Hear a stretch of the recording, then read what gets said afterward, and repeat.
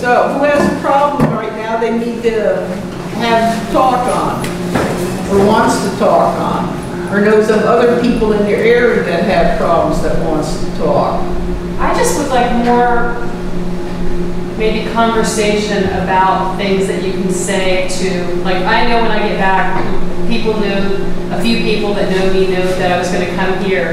And when I go to my bee club, they're going to want me to speak on it, and I'm going to be really nervous about, even though I feel confident in my beliefs, there's nothing I'm nervous about with that. I am just confident, not confident in my expressing it to them in a way that, you know, might open a little door on their closed minds. Well, then by asking it with people with basic questions as to bees and different things, you'll have a lot to take home. I think so what point do you want to make with them?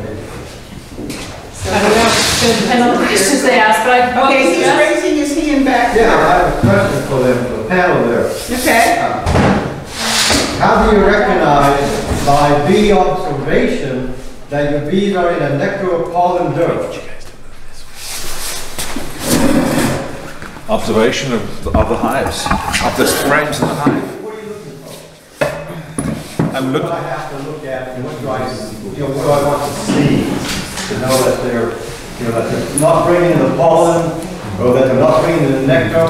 What observations that you see as observing the hive that's going to take and hint to me that maybe I might begin to be in a little trouble here because,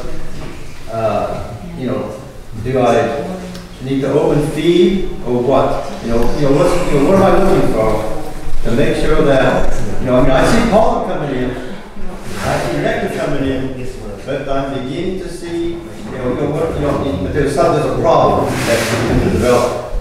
A lot of it's how much pollen and how much nectar. I don't know, you tell me. I mean, if there's a lot of traffic, when they're coming and going with a purpose, when there's a flow going on, you'll see them, they're flying straight out and they're flying straight back.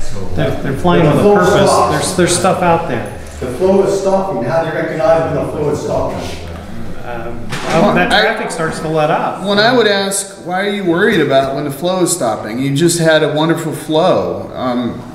That's not the time to worry. That's the time to count your blessings, and if anything, pop the lid and take a look at how things are going in the supers, or see how they're doing. That's the absolute worst time to worry about it, because you just got done with the flow. Yeah, because eventually, then we get to a point whereby they're going to begin using the pollen up and the honey up if they didn't get enough stored up. And that's why they store it. So the last thing I want to do in a dearth is try to feed them if they've still got storage, because then I just set off robbing and I've just created more problems. So I don't want to feed them in a dearth. So as long as they just had a good flow and they've got plenty of food and they've got plenty of pollen, I'm not really too worried about it. So you may not feed them from, let's say, mid-June to August? No, I never feed them. I would never feed them. I've never fed them from The only time I would feed a colony is when I put that package first into a hive. If I didn't have a frame of honey to give it, I would consider feeding it to keep it from dying overnight. Because our nights in April when we get packages can still get down to freezing. And if a colony without any food, zero, because I just put a package in a box of empty frames, is likely to die on a cold April night. Other than that, if they've got a frame of honey or two, they're good. If they've got 2 frames of honey, they're better. So they can cluster between those frames. A package, 3 pounds of bees will fill maybe 3 or 4 frames in between there. Hopefully, if you have frames of pollen to give them, great. But that's the only time I would ever really consider feeding, because otherwise, they feed themselves. They're great for doing that. Let's get this gentleman. It sounds like you're talking about critical mass here. Somebody beginning out, getting a package, doesn't have anything. They don't have drawn comb, they don't have coat frames full of honey, and that's a big issue. And that's why nobody should start off without some mentoring and without some assistance from a known beekeeper. I went through what he's talking about last summer. I saw my stored away honey and pollen disappearing. Yeah. Mm-hmm. Okay. One thing you have to bear in mind is when you look at the hives, if you got this much bees and there's practically no honey, You cannot go out and get fresh nectar or pollen if you can't put honey in your gut so the bee can fly out and get it. So you have to have a basic there at all times for a backstock so they can put something in, so they got something in their gut so they can even fly out to get new stuff. So going back to your question of what should you look for? When I open that hive after a nectar flow, the first thing I look at is there brood? If there's no brood and I don't see a thin layer of a couple cells of pollen and I don't see some layers of nectar, then the next question is, how many bees have I got, then is there capped honey? If there are lots of bees and there's not much capped honey, then they're going to be short supply.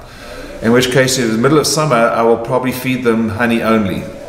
Because I don't want to encourage brood making, because there's no food out there. So I'm kind of piggybacking on all this because you're in Florida, I'm in Georgia, you're in Texas, so we're in that sort of southeast where I think we have a big nectar flow, and then by about mid-June, once it gets hot, then we go into dirt. Excuse me. And then we have a bump in the early fall with the asters and goldenrod and more. So I had a friend who had a new hive this spring. And it was popping. It was wonderful. It was alive. It was a queen with the biggest booty I've ever seen. And I went and checked with her about every 3 weeks, you know, all summer long. Everything was great. Everything was great. They had lots of stored honey at the end of the flow. And then we went into the dirt, and obviously they were eating it and they were moving things around. Still great. Everything was good. Everything about it was good. Great brood pattern.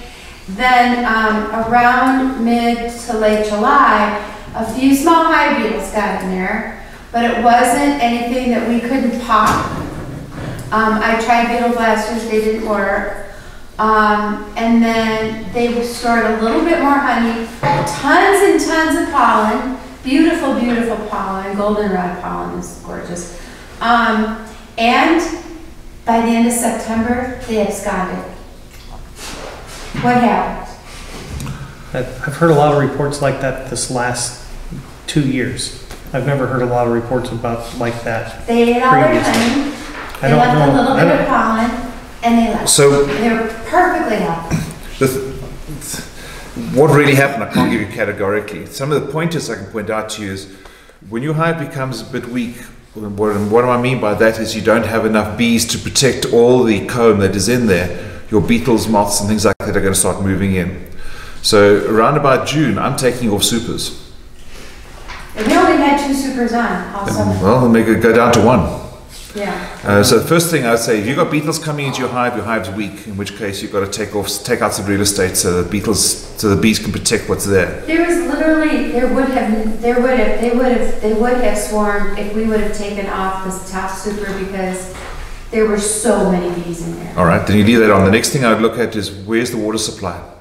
They have a little pond right next to them. Okay, if there's water next to them, that's fine. So that's the next thing I would think about is what water. You said they got pollen in there, but they didn't have nectar. They ate it. They ate what they So they ran out of food because they need both carbohydrate as well as protein. Right. And your nectar or honey is your carbohydrate, which they're going to need. So if you've got all the honey they stored from the nectar, then you have to start feeding. So I'm gonna ask a little different question because I'm not sure we're even talking about the right thing. You said they absconded, but you didn't see them leave the hive.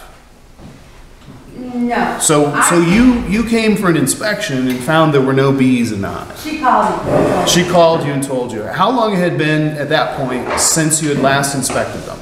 I had last inspected them probably 2 or 3 weeks.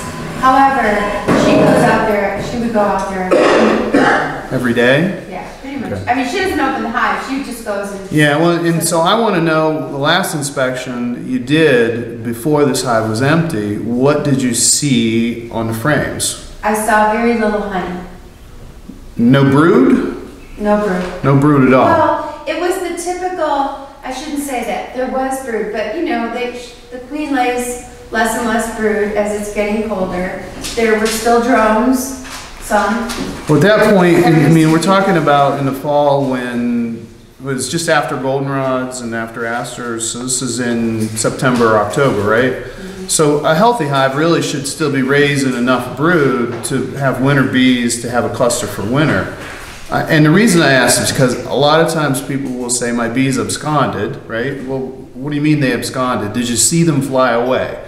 And absconding is like a swarm, except all the bees, 100% of them up and leave as a cluster, as a group from the hive. And a lot of people will look at an empty hive and say, oh my gosh, my bees absconded, but not have the information leading up to that to understand whether they really absconded or whether they just slowly died off because there was no fresh brood over the last 2-month period. So knowing how much brood was in the hive. Now you said there was brood. Was there any brood in the hive when you inspected it after the bees were gone? So there was no capped dead brood in the cells at all. And okay. In the hot part of the summer, in the early summer, they were doing a lot of bearding, and she was afraid they were swarming. And I actually came by every couple days because I wanted to make sure they weren't, but really they were just bearding. So there were, and they were changing, and there were that many bees hanging around outside on the front porch, you know, whatever. So I asked her again in the fall, I asked her some questions to see if I thought maybe they were fixing to swarm, as we say. And she said no, there were no bees on the outside, that I had no practice, you know, swarming or anything. They were literally just gone. And they were beautiful and healthy looking. Okay, how did she keep the brood in the hives versus the honey? Did she have honey in one box, one area, brood in another, where some are taught to put all the brood in one box and honey above, or how was that done? Because if things get too hot and then there's a lull and you don't have your honey each side, there's no regulation, and if it's too hot, they're going to go to another spot where it's cooler and they can work. Well, it was cooling off, and there was, it was really, everything was normal. What do you mean normal? When I say normal, I mean was all her brood in one box? No, it was up into the center box, but it What do you mean center box? Was Excuse it me, all Second box. So what I would call the peak, the middle of summer, which was the end of the nectar flow, but the middle of the summer, the hottest part of the summer, she had brood nest in a cluster in both supers, and they were medium supers. I'm thinking we should have put a third box on, and we did. It's sounding like it. Yeah. Plus, was there honey on each side of the brood? Yes, and lots of frames that had the typical capped honey in the corners, pollen, and then brood. But then it ran out of honey. If it ran out of honey, then it probably overheated. And if there was no honey in the hive when it was inspected, the other question I have is, what was the condition of the cells? Were the cells where there had been honey before, did they look tattered, like they were chewed open, or they were just normal, uncapped, smooth cells? I kept all that. All the frames. I kept all that home because And I'm just trying to maybe distinguish between a hive failure and it being robbed out and the bees absconding because all is lost here versus no, we found something a few else. ants in the road, you know. Yeah. The typical ones that come up after. So here's another question for you. This isn't the only hive you were managing through this period of time. Tell us about the condition of the other hives that you managed during this period of time. Fine. How many boxes? How much stores? They were using stores too, but they didn't run out and they didn't abscond. Yes. And these are the Hawaiian queens. I bought 2 Hawaiian queens nukes last year. And this is what they were. And mine got a little more shade. So I'm on to what you're thinking, Dee. Mm-hmm. I got a little bit of afternoon shade. And at the time, I can't tell you why, but at the time, I opted not to put them I would say a honey super, but a third box on top. But I don't remember why. What I can tell you is my judgment at the time, I didn't add a third box. And mine are busting out, and I added the super already before I left to come here. Yeah. So 2 sister, whatever, queens, from the same company, and hers did not have all day sun, but it had a lot of sun. It had a lot of mostly full sun. So overheating, maybe. Yeah. Well, when you're down south too. I get what you talk about brood, but there's kind of 3 stages of brood, right? Egg, larvae, and cat. Was it all 3, or was it just cat brood? Well, the brood, yeah, we saw all kinds, and we saw brood in all its stages. Everything about it was fine until fall.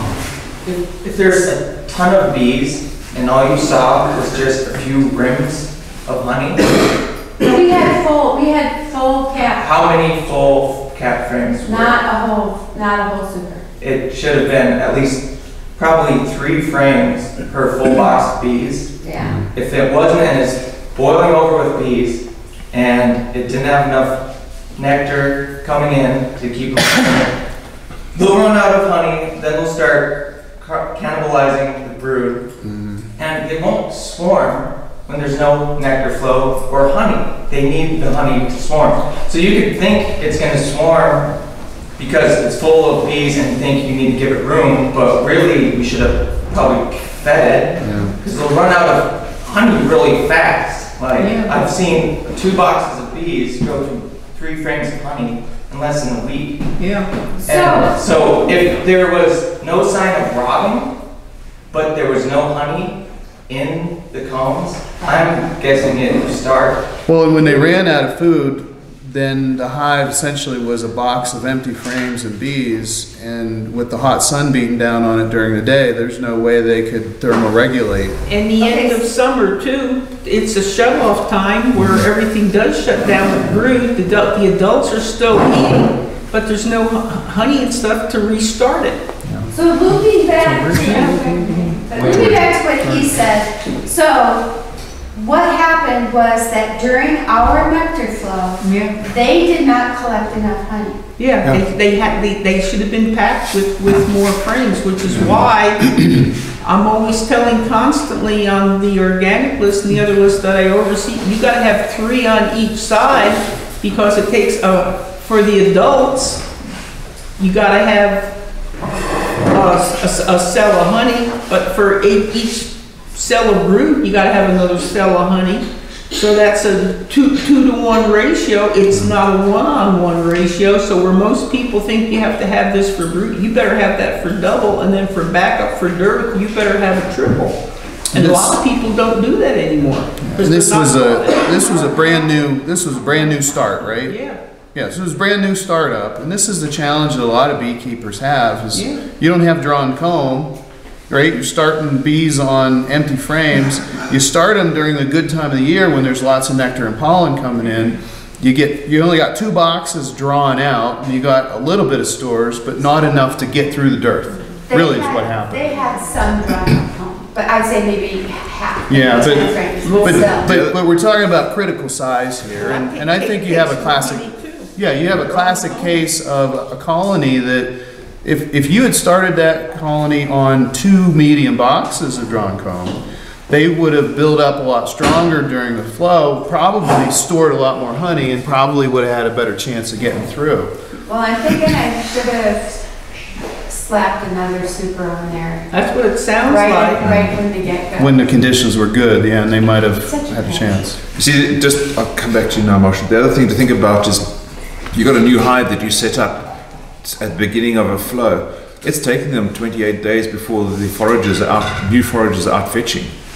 So they've lost 28 days of nectar collection, so they don't have a lot of stores. Well, that's an issue where I live because we don't, if you're gonna buy a package or a new, you're not gonna, like, they were so late last year. And that's why I bought Hawaiian queens, because I got them in March, which still, our nectar flow has been on since January 21st. My peach trees blew out this year. So it's like, it's just such a crazy game right now with the climate too. So thank you. Thank you. No, I think that's a great example of the kind of things that happen to first-year beekeepers all the time. And they end up really failing to understand what happened and why it happened. And I think it happens a lot more. And there's, we still don't know exactly what happened, but the evidence suggests what could have. Yeah, you spoken like a true scientist. Well, you have to, Joe, she has to feed the adults, she has to feed the brood. Plus, if she's drawing wax, you have to have extra honey for drawing that wax too. So that's a three-way thing, and yet there's still no honey for storage. in my case. So Dee, you talk a lot about fillback, and I know I don't know, but 'cause I haven't been to your place, but I have this vision that in your garage or your shed, you have like 10 freezers, and they're like all full of combs of honey. No. I don't have that. I don't do that. I don't do it. I never have done But you it. have enough hives. You have enough hives so that you can take Two. I always take from the strong and make sure that the 3 deeps are all, at least the second and third box, the outside frames are always 3 frames of honey, and then I got pollen, and I got the 4 center. So I got 6 frames of food in each second and third box filled to capacity at all times. I hope I can do that this year. The other conclusion that I draw from your example is that your location is just a bad place to start a package in March. When your flow starts in January, you should be making splits from your strong overwinter colonies, and instead of trying to even start a package without any resources. A package without any comb, without any brood, in some situations is just a bad place to start. And Solomon is probably going to say, don't start with a package at all, but I'll let you talk now. Every location is a bad location to start a package. There you go. Marshall, you had a question or comment? These would actually be Yeah, as we were talking, you mentioned some ratios, or Dee mentioned some ratios for overwintering and then before that. So 2 frames of honey to 1 frame of brood. Okay, the old ratio was you have to eyeball your bees going into winter.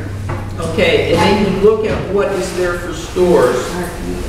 And then you look at what is there for brood. But it's 1 cell of honey to 1 cell of pollen to make 1 new bee. But on top of that, you have to have an extra frame of honey to feed the adults overseeing doing nurse bees duties to use that 1 cell of honey to 1 cell of pollen to make 1 new bee. So it's 2 honey to 1 pollen to a cell of water for making a bee. And then for backup storage to get through dirts and do the temperature alignment to keep it so it doesn't get too hot or too cold. While they're all eating that and living, there is no stores in the hive because you've got 1 cell of honey for the adult that's eating daily, 1 cell for the bees you're raising, and then you still got to have storage. So think about it. And a lot of people don't think those ratios out and then say, okay, for the life of a bee is so long, well, how long will that last in winter eating versus shorter, like at the most, 6 weeks, 8 weeks in the summertime, and you've got to lay all that out and do all your math calculations to see what's there to get your hives through, which is why you were always taught, you always work with 3 deep hives that were always solidly packed with honey pollen, and then the 4 center was always for brooding. And yet, where is it taught? Because nowadays they're working with little miniatures that have to be constantly fed because there's no backup stores, and if they're going to get up to adult size, they've got to keep eating and eating and eating, which takes a lot more stores. And then if they have to draw a comb out, that's more honey yet to get the wax glands going.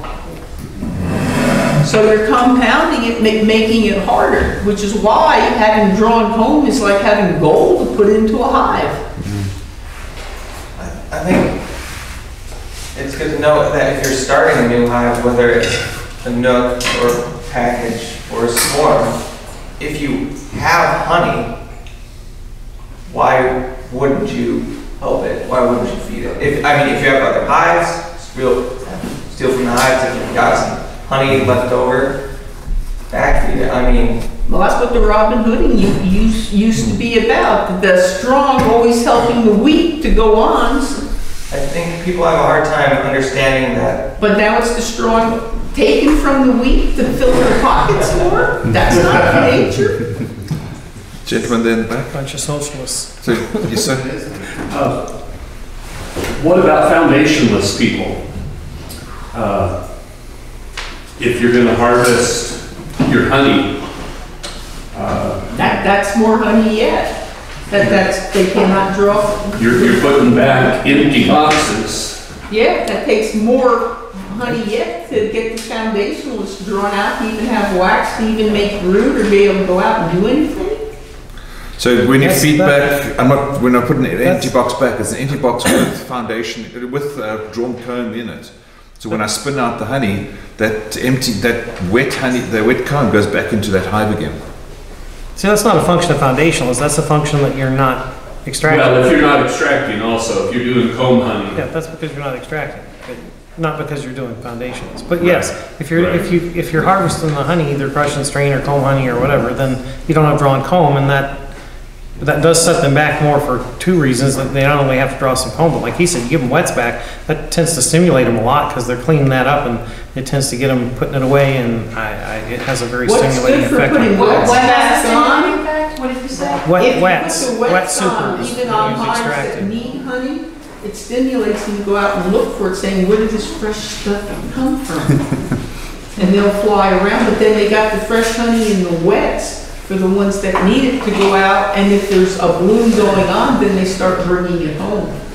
The biggest warning I'd give to people who are harvesting all of your comb, like top bar hives, or you're doing crush and strain, is be conservative, because it's real easy to think we're in the middle of a flow, they're putting stuff away like crazy, I'll just harvest all this honey, and then poof, the flow's over, and now they have no honey, and they have no comb to put it in. Plus they have no comb to raise brood. And it's really difficult to get them to redraw all that comb before winter and get them back, So mostly, I think it's just a question of I always think in terms of, I never want to take more than what they need to get through the winter.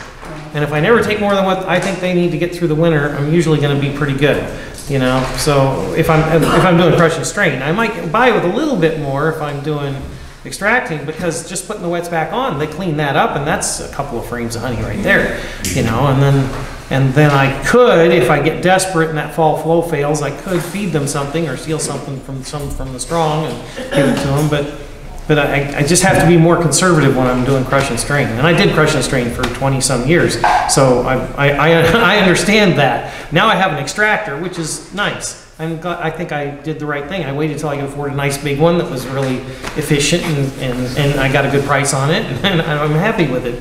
But you just got to think a little differently when you're doing crush and strain. Follow up my situation. I do a ton of removals. Right.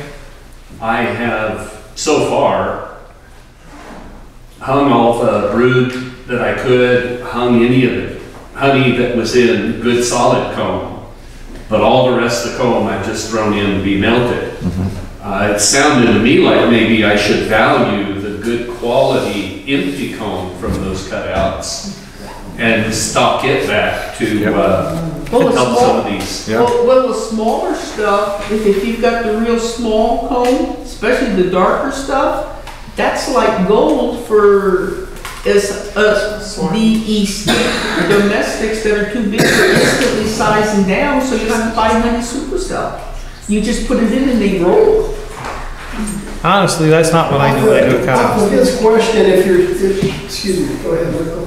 Well, when I do a cutout, and especially if it's in I don't have small hive beetle issues, but if it's in an area where there are small hive beetle issues, especially, I'll throw away about half of them. I'll throw away all the drone brood. I'll throw away about half of the rest of the brood. I'll throw away I'll harvest all the honey. Or, well, I usually don't because I don't trust them not to have sprayed it. But, so I end up just throwing it away usually, but feed it to the chickens or something. But I don't try to salvage. I try to make sure I've got enough bees to cover the comb really well and have a good density of bees to get them going again because they've been totally stressed out. If I give them too much comb to guard and take care of, they've already got enough to worry about just trying to get going again. Okay, with small hive beetle, it only became a problem when in Africa. All I know is people doing cutouts in small hive beetle areas have major issues. When they went above the 4-7 size, above the medium 4-8 size. Because the adult bees that go in to lay for reproduction or for food and that, their exoskeleton is too big to get in 4-7 or smaller. So your 4-7 combs up till about 4-8 where you cross the line like your 4-9, you don't have enough reproduction to worry about because they're outside foraging. All they're doing is taking stuff off of the bottom. Let's go back to your comb. Could you salvage some more of that comb? Maybe. If you get big enough chunks that it covers, half to 3/4 of a frame's worth, I might be tempted to cut all that empty comb and put it in the freezer for now. But don't give it to them because they're stressed out enough as it is. And then after they kind of get rolling again, then tie that into some frames and give it back to them. Because I like that. It tends to be small comb. It tends to have a lot of. The stuff that you can salvage has cocoons in it, which gives it a little bit of strength. If it doesn't have cocoons in it, it's just it's toast. Especially if it's got honey in it. It doesn't have cocoons in it. It's just toast. Yes, sir. On this question of crushing and straining, if that wax that's left, if it hasn't been mashed and really stripped that honey out, if you left it as loose wax, and you give it back to those bees, will they reuse that wax again? Will they reinstall it? Not really. They'll take a few little bits once in a while. You see a bee take a few little bits, but it's all still there in a month. You got to think about it. I found the bees will take cappings quite easily as long as it's hot and it's soft, but the bulk of the comb they leave alone. Okay. Yeah. I'm going to be taking possession of 2 nukes here pretty quick. And I do have some very good drawn comb. So I presume if there are any, I should put the nukes in a regular, I'm going to use 8-frame boxes and put my drawn comb on either side of it so that they can. My view of drawn comb is you need to view, yes, it's valuable, but the place for drawn comb is in a colony with the bees. It's not in the freezer. It's not in the garage. It's not someplace else. As long as they have any use for it, they should have it. Now, if they don't have a use for it, and we're trying to manage space because of small hive beetles or wax moths or whatever, that's fine. Pull it off. But yeah, if I'm installing a package and I have drawn comb, I'm giving them all the drawn comb I can get, or a nuke. Well, especially with a nuker package, because if you've got a big, strong colony, right, 3 deeps or more, and you throw a couple empty frames in it, anybody who's watched that happen, it'd draw it out in days, right? But you take a 5-frame nuke, how long does it take a 5-frame nuke to draw out a new frame of comb? Sure, all the time. It just doesn't happen. And so you could be sitting on 5 frames, and then maybe in 2 weeks with a good flow and good conditions and good temperatures, you might have 6 frames in 2 weeks. But that nuke could literally double and cover 10 frames if you had 5 frames of comb to give it. Well, I do have that, so I need to make sure it's You there. need to make sure and put it in there, but you also need to make sure when you put it in that you don't break up the brood nest. No, that you have the brood nest exactly. Yep, you want to keep them together with the honey to the outside, pollen to the outside, honey to the outside. Keep all that brood together, and then let them grow out into those extra frames, and that'll work great. Put your smallest comb in the center, and then in increments. If you've got the slightly bigger stuff, put it in increments bigger to the sides, because the core of a brood nest is always the smallest comb, and the queen will always lay in the smallest comb first. And if you keep small comb where you can keep her laying at the fastest pace she can go at, you can double and triple what other people can do just by keeping small comb and keeping it uniformly sized. Yeah. The other thing I would say to you is that depending on what your environment is like, is inspect that nuke once you've installed it about a week later and see how many of those frames are actually using and how many they're not, and where they're actually expanding. If they are expanding, leave it. If they're not, I would consider taking a few out. Either that or make sure it's left and right face. Yeah, because I'm where I am, high beetles is a major problem. Yeah, but that's cell size. Yeah, okay, 4.9, and I've still got a problem. Well, for 4.9 is, you have to have strong hives to keep them out. Right. But small hive beetles, 4.7, there's not a problem, but your area, you're in a Langstroth area, which is a 4.7 area, so you need to go down about another 0.2 millimeter for no hive beetles. Correct. Yeah. So anyway, you probably don't have small hive beetle issues here, but make it yourself. What did you say, Michael? I said you probably don't have small hive beetle issues here. No. No. We're far enough south for 4.7 in the lower 4.8 range, but the 4.7 range, because that's all your southern states. And the line for takes 33% humidity for them to hatch, so that's why you don't have any problems.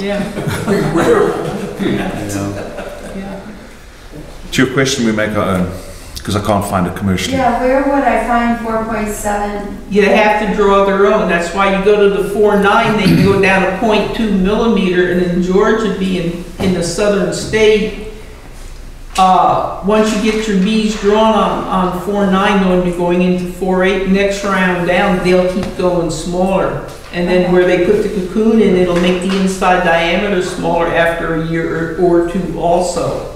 Okay. But that's why you learn to keep your older combs and you don't rotate out like they're trying to teach you to do. Because of the treatment, you got to change it every 2 or 3 years. Heck, I've got combs in going back to the 40s from Grandpa because the bees always clean it out and use it. And as long as there's no treatments, nature loves it. It's good. I used to think that I had lived in the worst place to keep bees, but now I think I have it pretty good. I have no small hive beetles.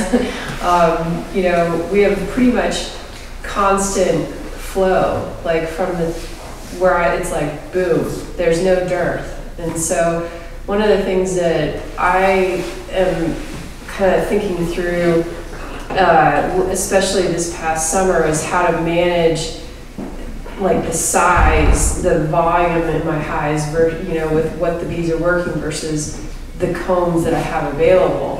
And so I don't want to take, I would like to leave as much as possible in the hive, you know, because if I take it home, it's going to get broken, it's going to get messed up, right? But, and again, I work in top bar hives, so it's a little different. So knowing that, my question is, knowing that I don't have any small hive beetle problems, do you think it's okay to just leave everything on there? And, you know, I rotate the combs around for You have top bar hives. How big is the top bar hive? Because a standard top bar hive by the guy that came over from Africa and stayed with me for a month, Jackson, he kept top bar hives that were 5 to 6 feet long, and he'd have some that were 2 or 3 deep, just like working with lanes where they were layered on top of layers. But those were his best hives out of 800 or 1,000 or so that he used for queen rearing and breeding. Yeah, mine are about just under 4 feet, so they're substantial. So you're just barely making an adult size then, which would technically means you need to leave them everything they have, because until they're 5 or 6 feet long, you'd only take the surplus with the last couple of feet or so, but then you put another whole layer up on top and let them draw it, and then he'd use all that for cut comb honey and stuff for sales. Or for mashing down and then liquefying. You probably have about 30 combs. More, yeah. It'd be okay to leave them since you don't have beetles, but just watch out for moths. Yeah, I haven't had too much problem. Like if I storm over the winter, I freeze them first, and it seems to, you know, kills them. Yeah. In Colorado, you pretty much just leave them outside. They're freezes. Yeah. I had giant empty hive stacks sitting out. Yeah. That's what I do. All right. Marshall, you had a question? Yeah, I'm trying to avoid pollen patties as much as possible, but if I do need them, I'll make my own. Would you suggest, or do hive beetles still lay eggs in homemade pollen patties? Yes. Yep. And would you suggest incorporating essential oils into them? No.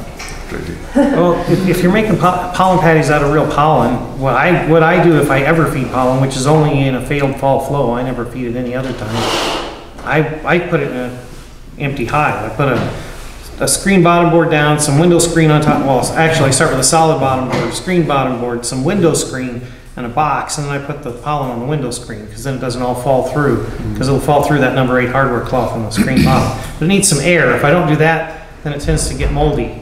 If it rains or something and it gets even a little bit damp, it'll mold in just no time. So then I just have an empty box on that, and then a cover on it, and the bees just go in there and get it. They just roll around in it. And then I don't have to worry, but since it's dry, there's not enough humidity for the small hive beetles or any of that kind of stuff. And the bees are working it, and so even if I did get any small hive beetles in there, they're not in my hive, they're in this pollen. Now if you're using pollen substitute and you're talking about trying not to use it as much as possible. I stayed with a guy once, and he said he tried not to drink as much as possible as he poured a glass of Guinness and 3 shots of whiskey for his breakfast. So my advice would be, as much as possible as you don't do it. Yes, sir. I also keep most of my bees in top bar hives, and I have a really strange hive that a client of mine had that I manage. It lived for 2 years, but it never grew more than a quarter of the hive. Maybe at one point in the spring, it hit like a third of the hive, and it would just fluctuate between quarter size, third size, and it lived for 2 years. And every time I opened it up, they had plenty of honey, they had pollen, they didn't have that much brood. What would explain something like that? And finally this winter, they disappeared. My client called me like 6 weeks after they disappeared, so by then it was too late to, where do you live? Really understand. Santa Cruz on the coast, California. Well, there can be other aspects of this, but the fact is every colony makes its own decisions. And sometimes they don't make good decisions, and then the queen has a lot to do with it. So just usually from other top bar hives that have swarmed, but Weak queen. I mean, what did the bees look like? They usually are like a mix, like I'll have some blonde ones and then some darker ones. The other thing that happens in the top bar hive is they build a few frames of brood, and then they store some honey. And this honey makes a wall that keeps them from expanding the brood nest. And if you feed some empties into the brood nest one at a time, and then when it's drawn and it's full of brood, then you feed another one in. When it's drawn and full of brood, you feed another one, and you can get the brood nest to expand. Because it's horizontal, and once they store some honey, they have this wall of honey, and the queen won't go past it. So you have a restricted brood nest because of that. And if you don't feed empties in there, they won't expand it. And if you don't expand the brood nest, you don't build up the number of bees that don't really bring in enough food to store any more honey. So they're not really looking to expand at all. They're just using the space they have. And bees are perfectly fine in a little tiny cavity as long as they can do what they need to do and survive. They really don't care. Were they small? Were they small bees? I don't know. Average, I guess. I can't remember off the top of my head. Are you thinking they're like part Africanized or something? No, I just wondered if they were smaller, they may just need less space. Yeah. Smaller needs more space, bigger. Yeah.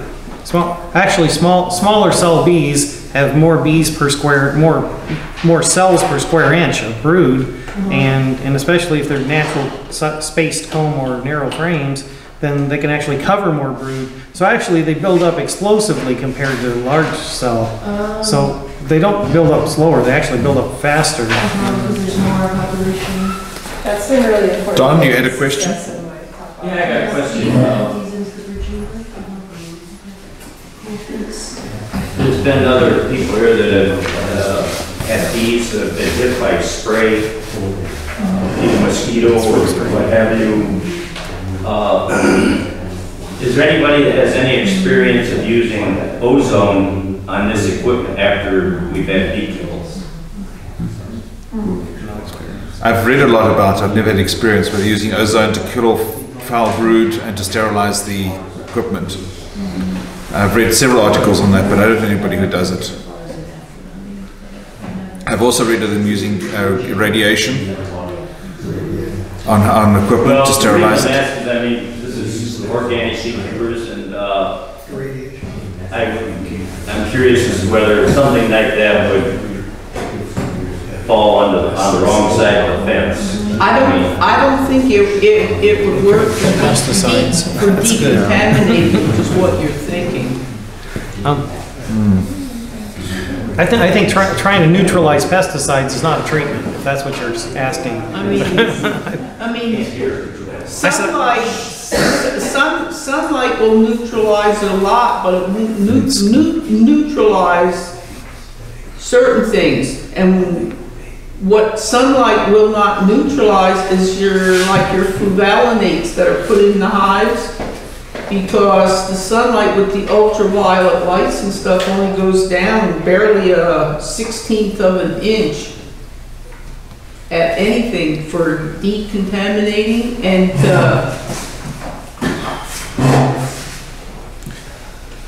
well, it's nothing you'd be using on the bees or on the, it's just on. No, it would have to, yeah, it'd be a chamber that you would pump this gas into with your equipment in it. But I don't know anybody who has a chamber to pump ozone, or where do you buy ozone gas to even do it? So I don't know. You use an ozone generator. Generator, okay. I don't even know if you'd want to do that, because what would it do for the beeswax then for containing honey, or even for keeping your microbes and everything else in balance that have to be there? Well, when I've got, you didn't want to sterilize it so much so nothing will live. When I've had bees get killed from spray, what I've always done is just scrap all the comb and put all the boxes out in the sun and leave them for a year, and then next year I use them again. Yeah, That's but that what I don't do. work with fluvalinate. Well, but we're not talking about that.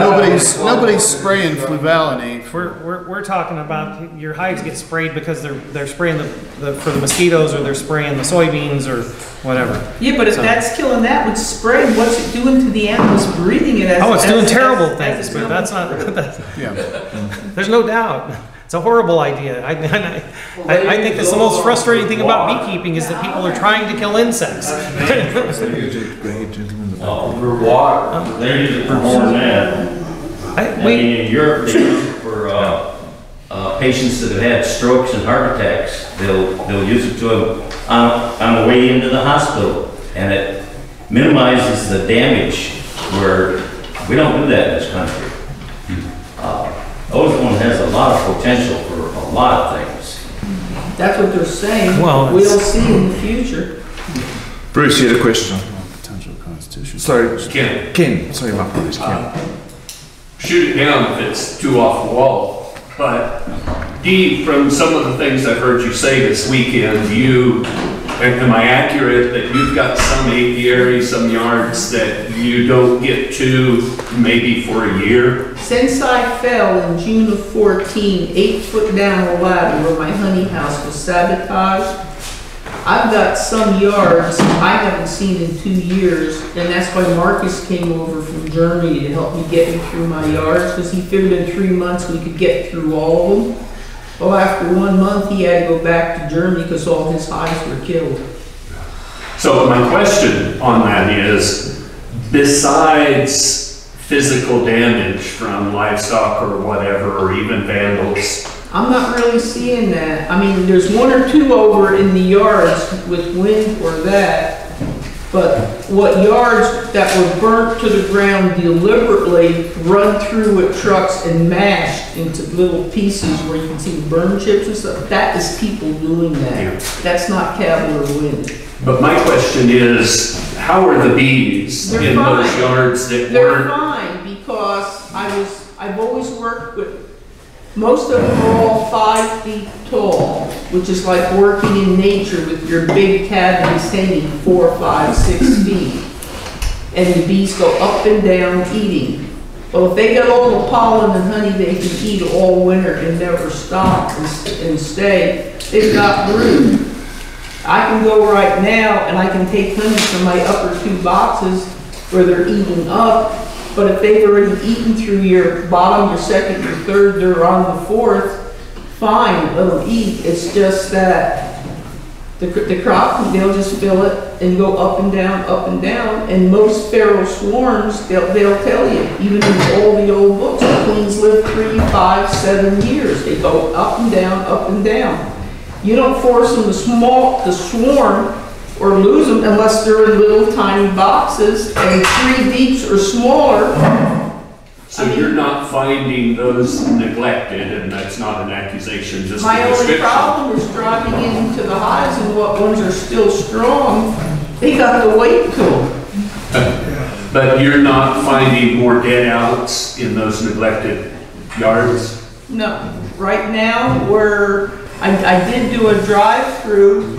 I'm working a lumber right now. I got maybe one hive over to pick up. I worked 4 hives. I got 8 boxes of honey, and I'm saying I only got 27 more to go. And then I gotta go on to the next. So you're complaining about heavy yields? Yes, and then where it's been 2 years, I've gotta hone it, which means it's solid in the top 2 boxes where they're eating stuff that's stored, since honey keeps indefinite.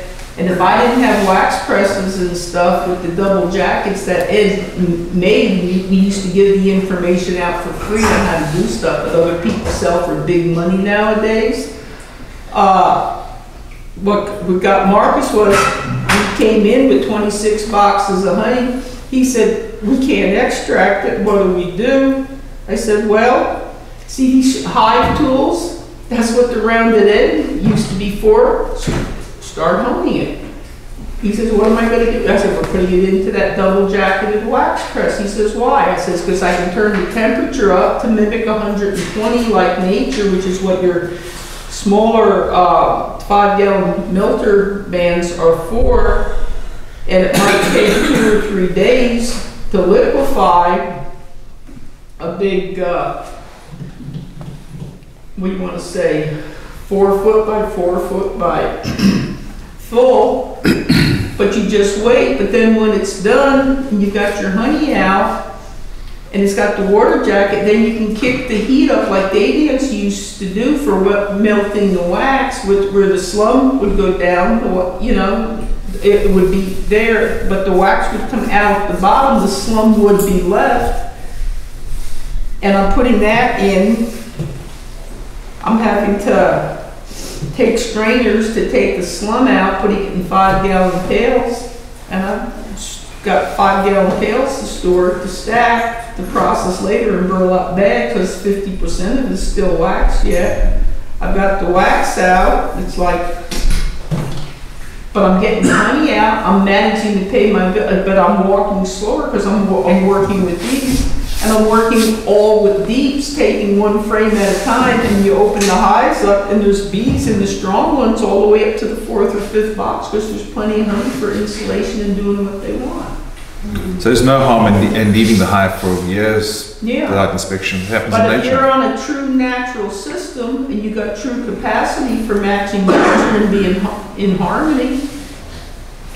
The problem with having a bunch of hives and you never get into them is that they'll swarm. Some of them will end up queenless. Once in a while you lose a few every winter. That's just winter. So after 3 years of getting into my hives once, when Saul came and helped me out, because I was in Afghanistan for 3 years, well, I got in them once. I had less hives, but the ones that were there I still had quite a few, and they were still healthy and they were still doing fine. But I have less, and there's more bees in my trees and less bees in my hives. But all in all, they're not dying, other than winter. But they're not all occasionally 5 foot tall or more like mine. I mean, because mine are as tall as most of mine are about like this, but Yeah. that's about 5. That's 4 foot. I don't know. No, more like 5 8-frame mediums. But Oh yeah, that's right. Cool. Yeah. Do you extract? Okay. Anyway, so that It takes, I think we need to get back to your question. I don't know how we got so sidetracked for so long. it takes work to keep No. all your hives full. Hers, yeah. Bees will stay in most of them without work at all. Yeah.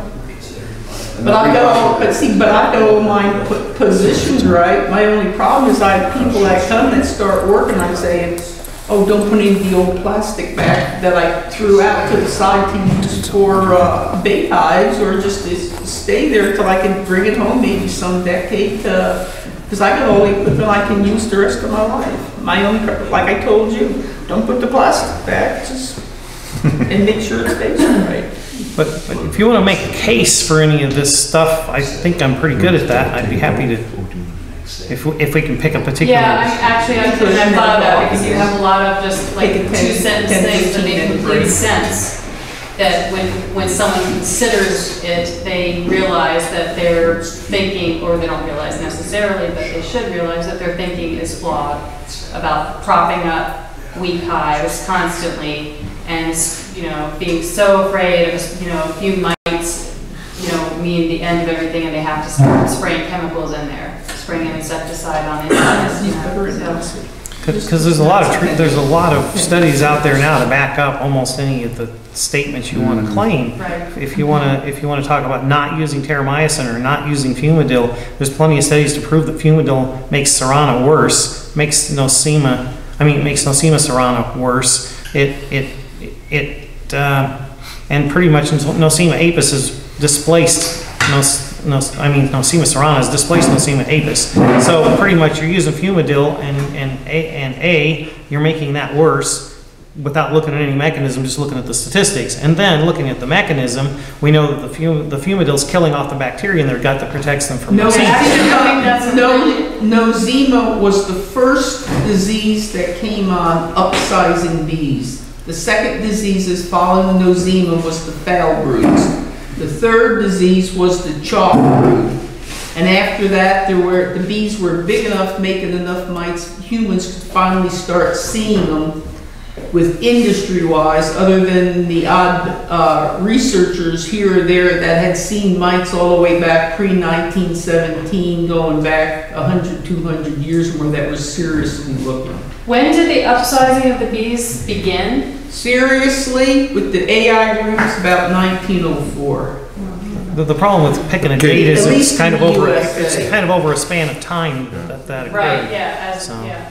Can I suggest we take a 10-minute break and come back again and continue? Yeah. All right. Everybody.